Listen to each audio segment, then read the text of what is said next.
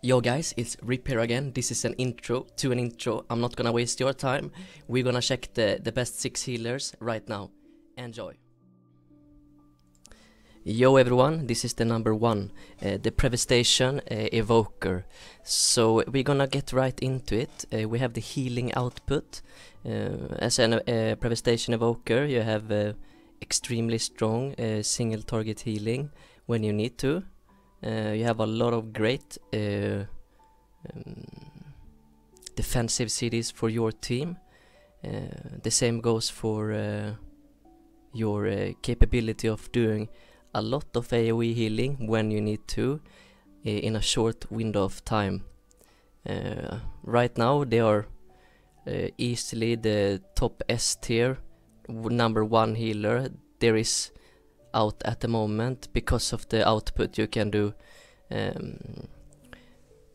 overall damage, I mean, it's the same thing there. I mean, as a Previstation Evoker, you have almost all the same abilities as you have as the DPS version of the Evoker. That meaning that you are doing a lot of both single target and AoE damage. I would even say that the Previstation Evoker is almost doing more DPS than the DPS version of the class. I mean, that is a bit fucked up if you ask me, but the devs did it that way, and I mean, it is what it is. For the utility for the group, you have a lot actually. You have a buff, you have roar, like an AoE silence kinda. You have interrupt, you have CC. You also have like a sort of life grip, but this is a bit different, so to say, but it is kinda like a life grip. And for the second one, the A tier one, we're gonna talk about the Discipline Priest. I have spent a lot of time in Shadowlands, both playing Holy and Discipline Priest. Both of the classes are insanely strong. On the Discipline side, you have great output with the Atonement healing and the Radiance, as you had before. You also have Schism, Pendants, Smite, and your Dot that generates healing all the time. Utility for the group, I mean, you have Stamina buff, you have shields, you have PI, and PI is a really strong deal. I mean, you know how it is in Season 3 now, with the Destro Warlocks and the PI. I mean, you don't play, there's a reason why you don't play a Shaman in high keys. PI is that important. And just to mention a bit also, you have really strong single target. Maybe not as the same capability as the Previstation Evoker one, but you do have really strong single target healing. As for the overall damage, I mean, it's not even in the same league as the Devastation, the Previstation, Evoker, but it does decent single target. I would say that it does more decent.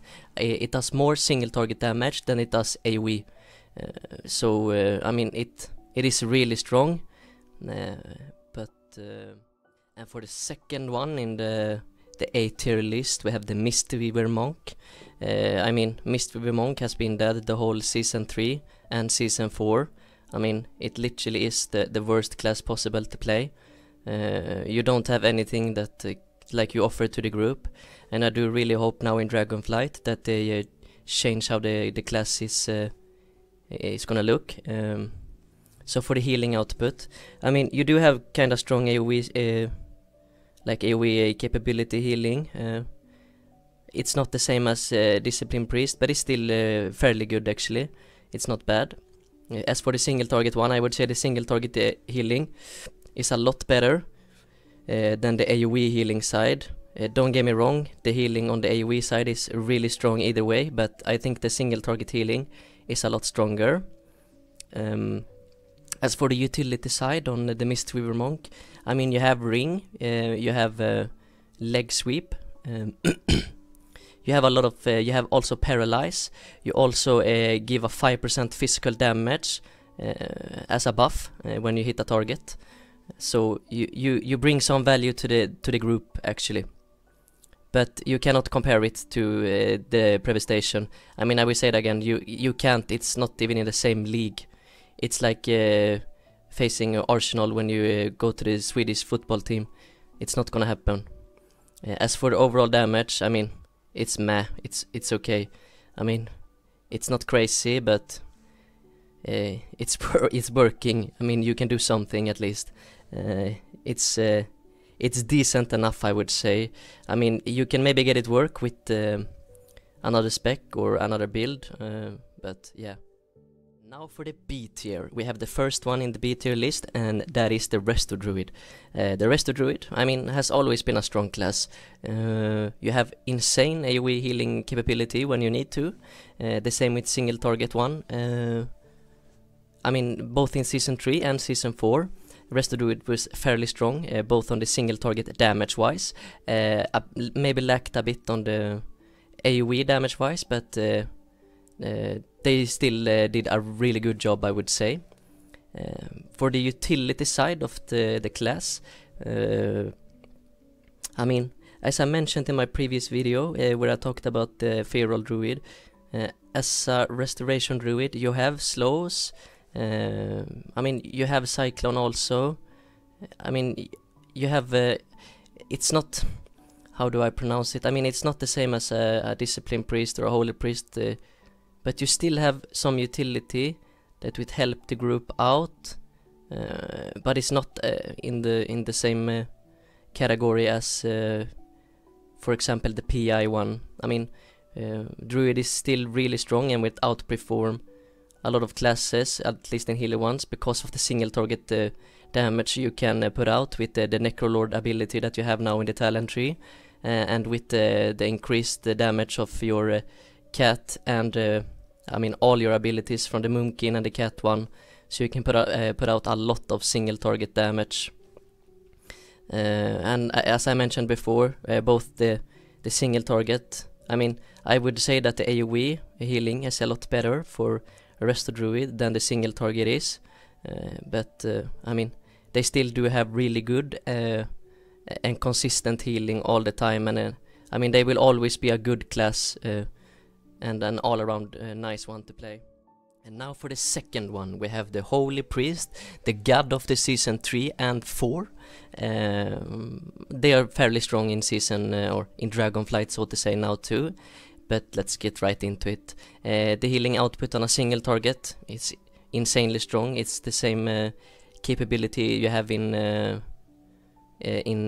Shadowlands with the Holy Serenity. Now you do, if you spec into it, you have 2 charges of Holy Serenity, and you have still, like, for the talent side, it's still the same talents. It's not like they have reworked the whole class. It is kinda the same. Before you played with a legendary in Shadowlands that increase your cast time on heal every time, like it stacks up to 5. When you do 5 flash heal in a row, you get like 25% reduced cast time on heal.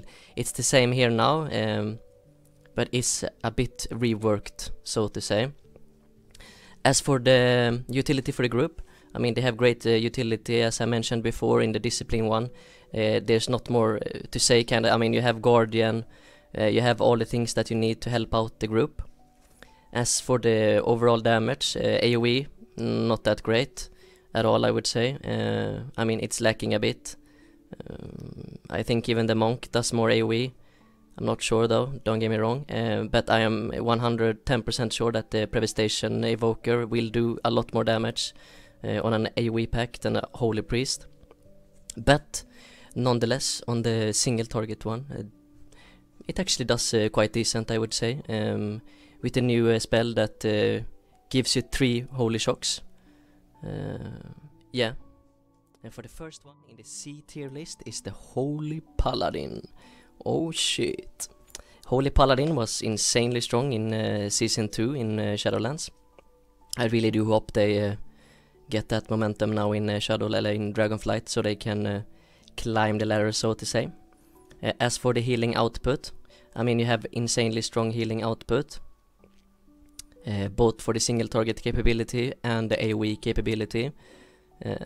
I mean, both the single target one and the AoE one is fairly fairly the same as it was in the Shadowlands, sorry. With the melee Paladin spec, you can play either the melee Paladin spec right now, or you can play the caster Paladin spec. You have two options, but it's kinda the same as it was before. As for the utility side, I mean, you have great utility. You have one bop, you have sacrifice or sack for your teammate that is very great, very helpful. You have freedom, and you have the 3% damage reducible from your aura. As for the overall damage, I mean, single target damage, if you play with the caster spec, it's not the greatest. I mean, if you go with the melee one, with the melee wings, I mean, it's a lot better. It's same with the AoE side. If you go with the single target, or sorry, the melee wings, you will do a lot more damage in both single target and AoE damage. In this clip you see here now, I played with the caster spec, so I don't do any damage at all. I mean, it's still good. I think the output healing you do on with the regular wings is fairly strong either way. And for the last one in the D tier list, we have the shaman.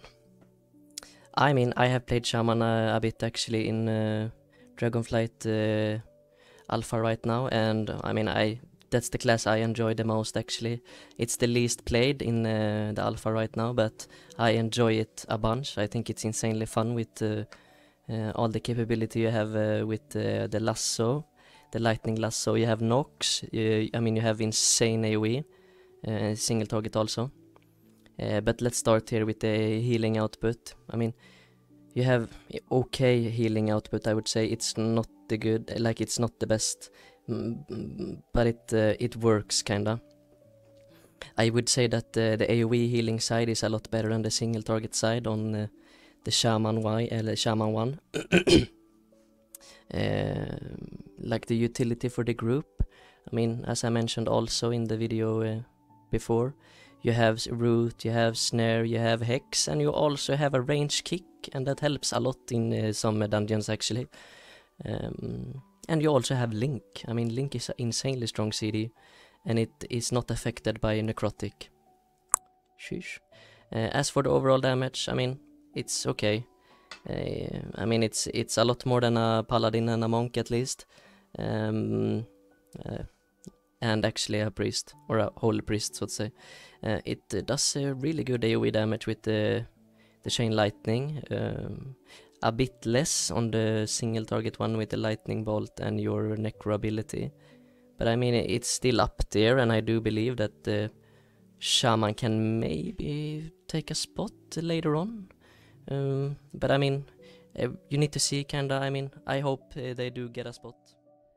That was it for me. I just wanna mention this before the video ends here, that this is only my opinion. You don't need to think the same as me. You have your right to your own opinion, and I am gladly taking like good feedback or response. If you have any better specs or talents or builds for these classes I have shown right now, or if you have another tier list you wanna share, I mean, give it a link or give it a comment in the link below.